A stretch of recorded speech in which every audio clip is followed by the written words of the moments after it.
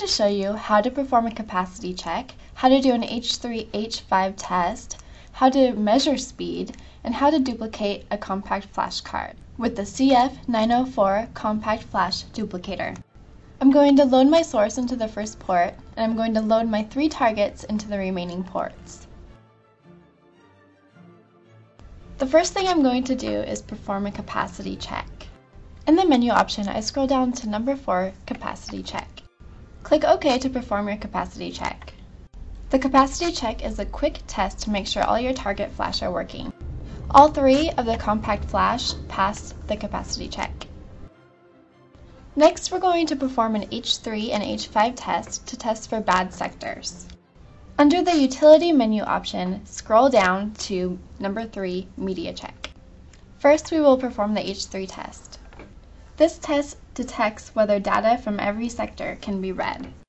All 4 of our compact flash passed the test, so let's perform the H5 test now. Just scroll down one more to H5 and push OK to start the test. The H5 test takes a little bit longer. This test reads and writes to the compact flash, testing for bad sectors. Also, the H5 test only tests the target flash. It looks like all 3 of our target compact flash cards passed the H5 test. Next, we want to check the read and write speed of our compact flash.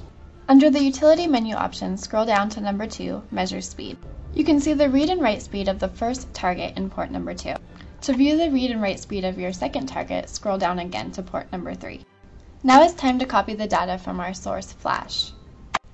From the first menu option, just push OK to copy. At the top right corner of the display screen, you can see that we have 1761 megabytes of data to copy. The time it takes to copy your data depends on how much data you're duplicating and the read and write speed of your flash.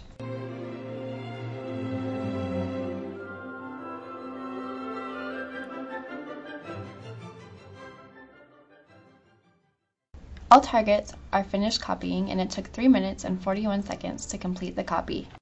I just showed you how to perform a capacity check, how to do an H3 and H5 test, how to view read and write speed, and how to copy your data. This video was brought to you by UReach USA.